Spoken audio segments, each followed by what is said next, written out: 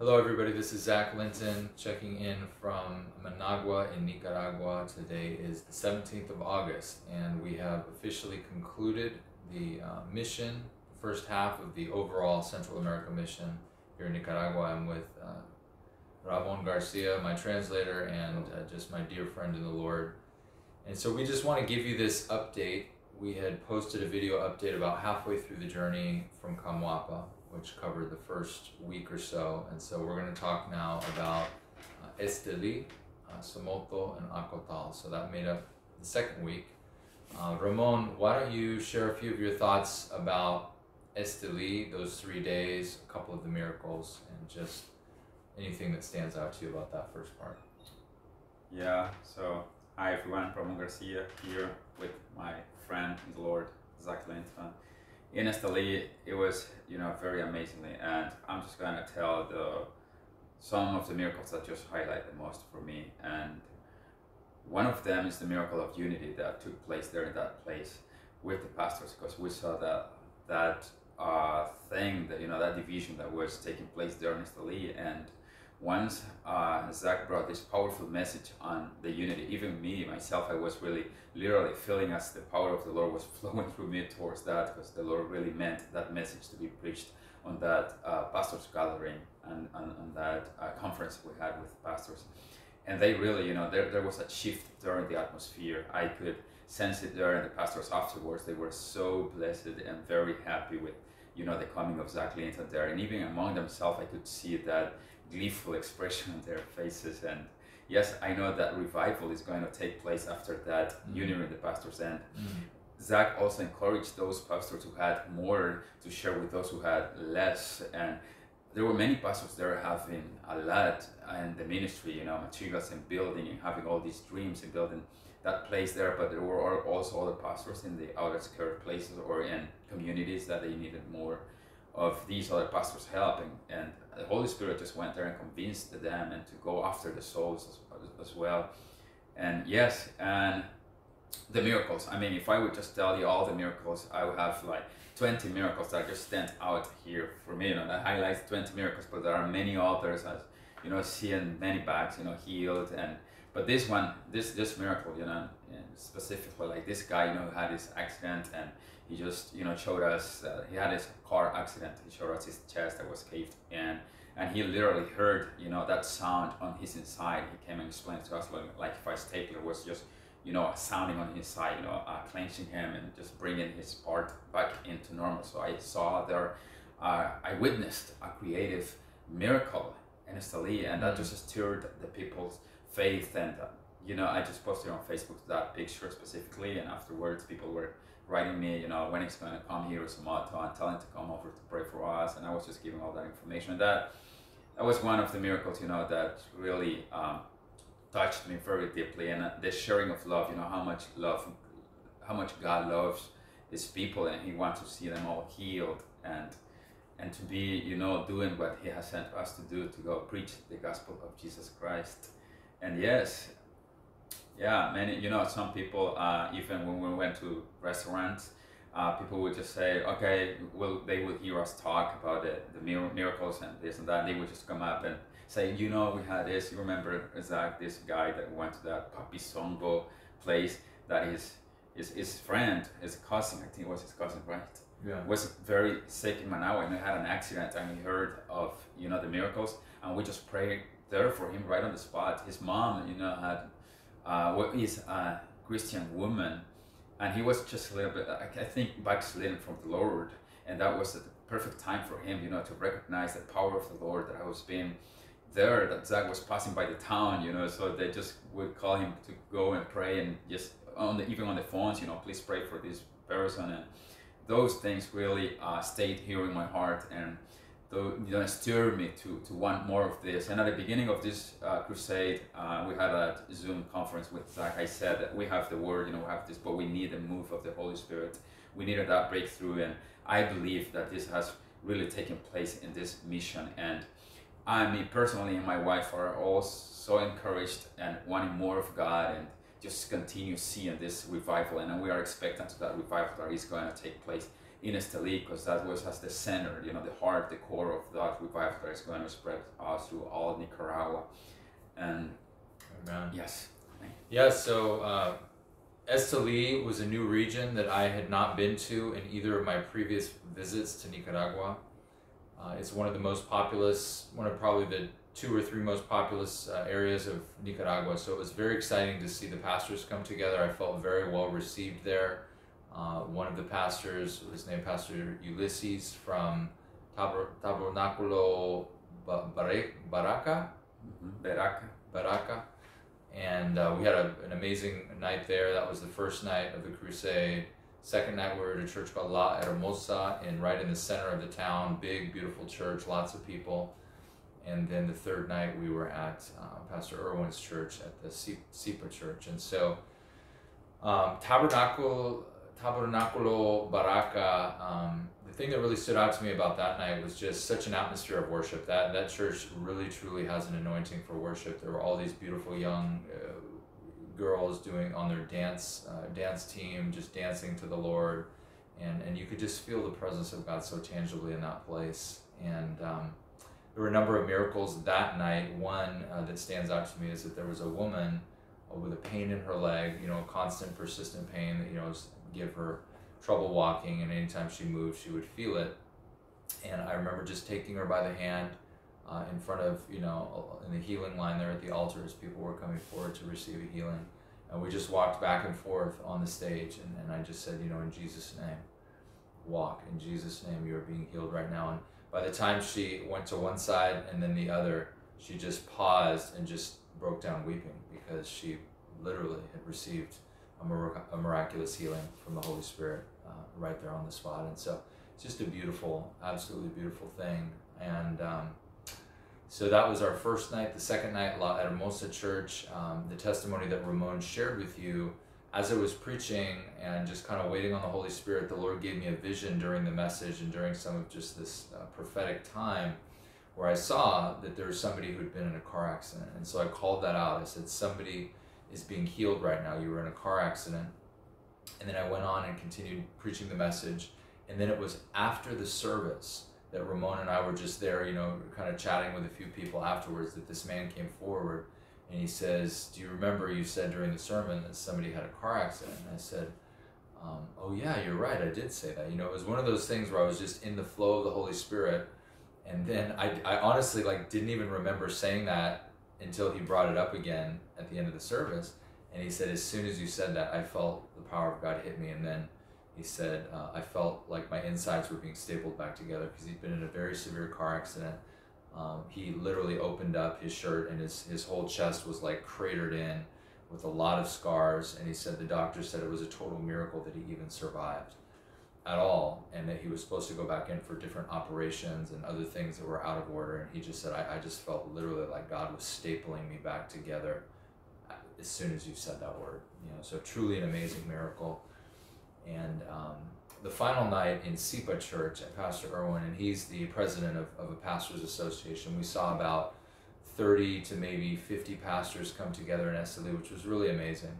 I got to speak to them about the unity of the Spirit.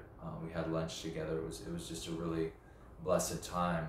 And then in the evening, I spoke at his church, and we were able to give out candies and give out just some presents to a number of young kids, probably like 50 or 60 kids. Yeah. Ramon's daughter was there that night, so she really got to be blessed. Yeah. And I got to preach the Word of God there as well. And we saw there's another man who he had a fractured ankle or some problem in his right foot, and I had called that one out. The Lord showed me through a word of knowledge. And then he also came up to us at the end of the service and said that as soon as you said that, I felt something pop in my right leg, and it's totally healed now. So I mean, literally, like, there are many other miracles in each of those services that we're just, for the sake of time, not able to cover each one of them. But just wanted to give you all an update of what God did in Esteli. And I'm very excited that there was a real foundation laid there, so that next time I come, you know, Lord willing, in the next couple of years, when we come back to Nicaragua, we'll really have the support, the full support of a lot of churches and pastors, and you know, the financial support from our backers in the U.S. and around the world to hold a larger crusade where we really believe that we can reach 5,000-10,000 people a night. You know, they've done those types of events before in Esteli, but because of COVID, because of disunity among, you know, different groups and churches, I mean, I think it's been a while since they've had anything of that magnitude. So that's part of the plan for future missions here in Nicaragua. And then after Esteli, we spent 2 days in Somoto, which is Ramon's hometown. And everywhere we went, people were like, "Hey, teacher, oh, how you doing?" You know, and so that was pretty fun. And you know, there was a real spirit of fear kind of hovering over that whole area. You know, Somoto had been hit with, I guess, a spike in COVID cases, more so than even other parts of Nicaragua. So everybody was, you know, masked up and really fearful. And the first night of the crusade, we didn't see very many people come out to the meeting.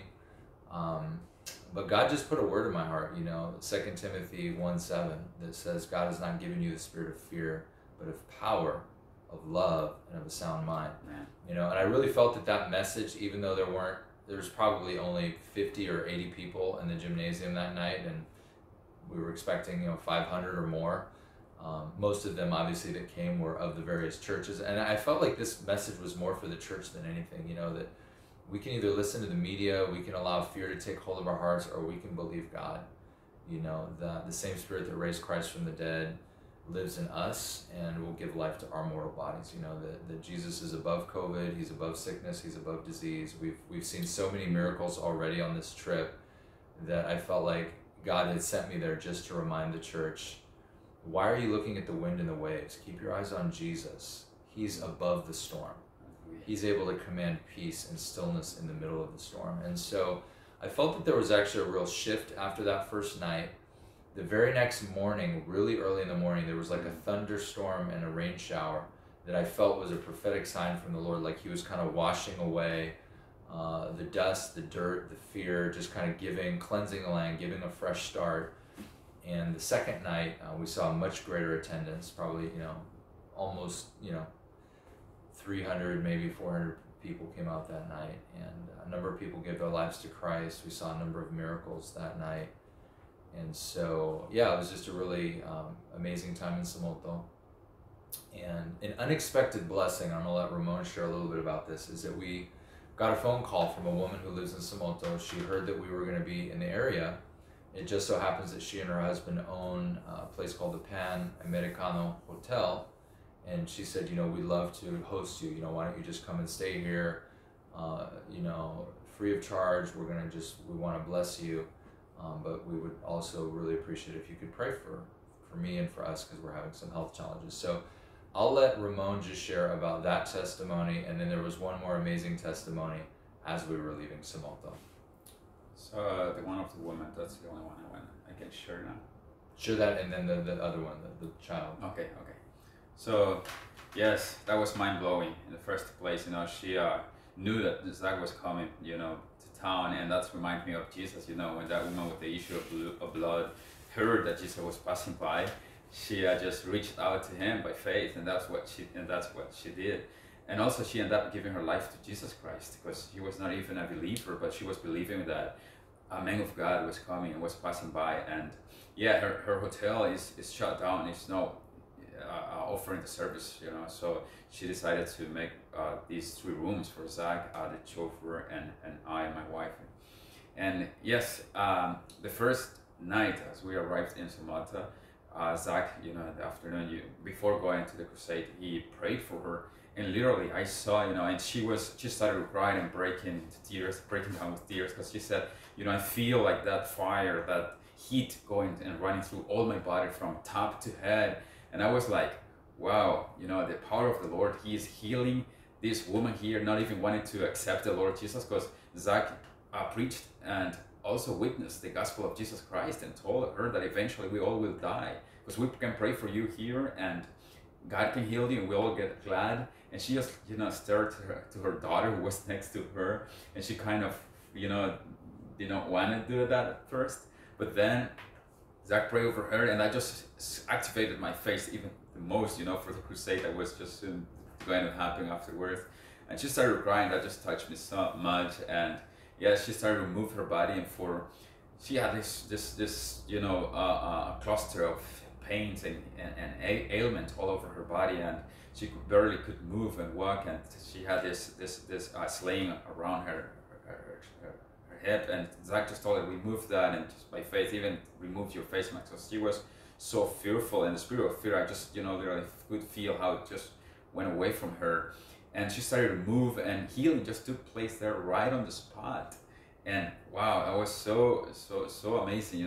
She was so happy, and we were all so happy, obviously seeing the love of Jesus reaching this woman.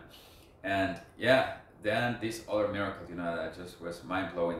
She had this guy working for her there at the hotel, and he has a son, maybe a year old, and she was telling him, go bring your son, because she knew that he was sick, or he might have told her, we know that this man of God is here, why don't you ask him to pray for my son? And he just brought him with her, with the uncle of the son of his son, and the aunt, and they came in the hotel. And yeah, the problem was that one foot was shorter than the other, and it was very painful for him too, because he barely could touch his foot, and he would start crying, and he was lame because of one foot was longer than the other. And Zach just said, okay, now sit.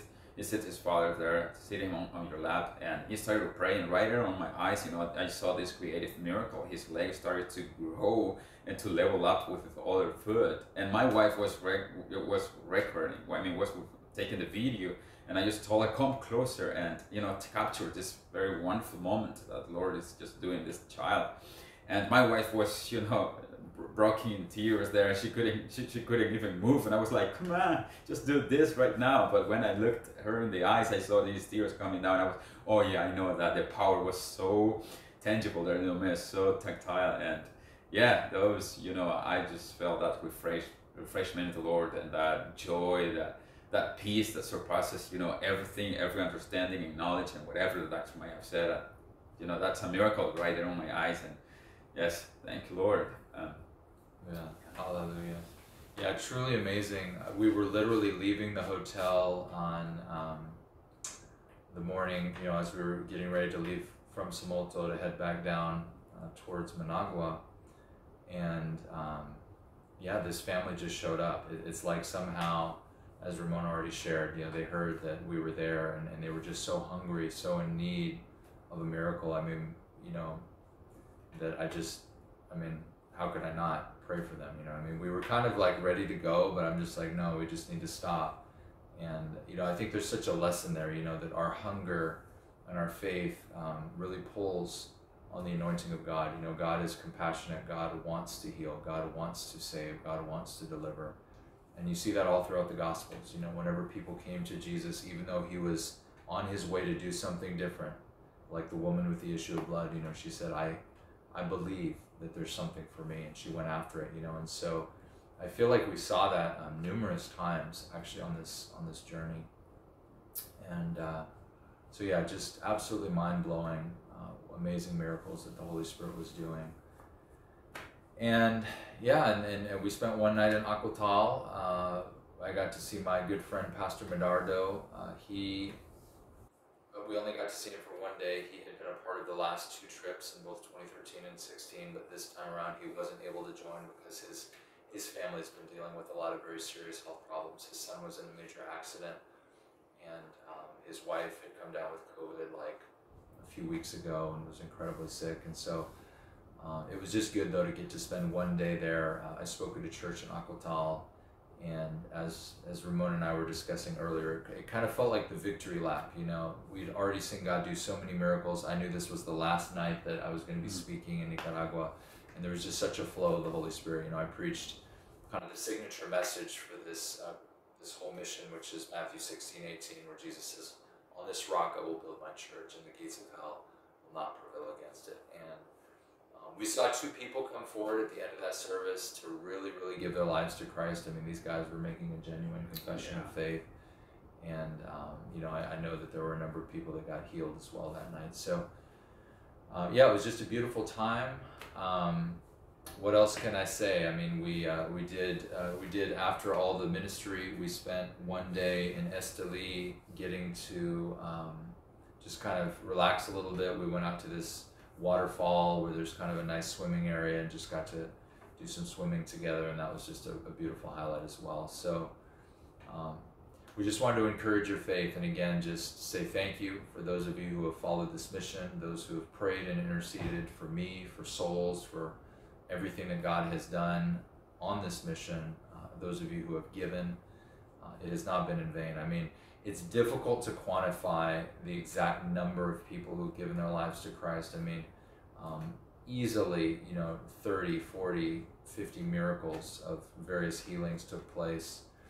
And I want to say at least 40 or 50 people gave their lives to Christ as well, that we could kind of see, that either came forward or made a public profession of faith through raising their hand or standing when I gave that altar call at various meetings. But a number of people would come up afterwards. Like, I have a pastor friend who told me, he said, I got all these reports after you ministered at our church. People came up to me and said, Pastor, I just want to let you know I received the Lord when Zach gave the altar call, but I just didn't want to come to the front, And so in this culture, I've just noticed that it seems much harder for some reason, whether it's the peer pressure or people feel awkward or something, making that initial public confession. But so heaven alone will tell exactly how many people did give their lives to the Lord. But I would say conservatively, we could 40 or 50 people at least that we know of. And that's not even including the television. I mean, we had the opportunity this trip to be on TV literally 5 times. The first time we arrived in Managua, we were on JBN. When we got to Kamwapa, we had 2 opportunities to speak on television there, and then a radio station was it in Esteli? Yeah, Esteli. A radio station in Esteli, and then literally just earlier today, at the end of our journey, we were able to visit JBN again here in Managua and just really give them pretty much the same report that we're giving you now, just about the amazing things that Jesus did on this mission. So we just want to pray that you are encouraged. Obviously, this is the end of the Nicaragua portion. I will be then flying to Honduras tomorrow. I'll have a day or 2 to rest up, and then I'll be joined by my fellow evangelist, Andrew Mutana, for another 2 weeks of ministry there, and I'm sure we'll have plenty more awesome stories to share with you. But I also want to just say thank you so much. It's been an honor and a privilege to work with Ramon Garcia.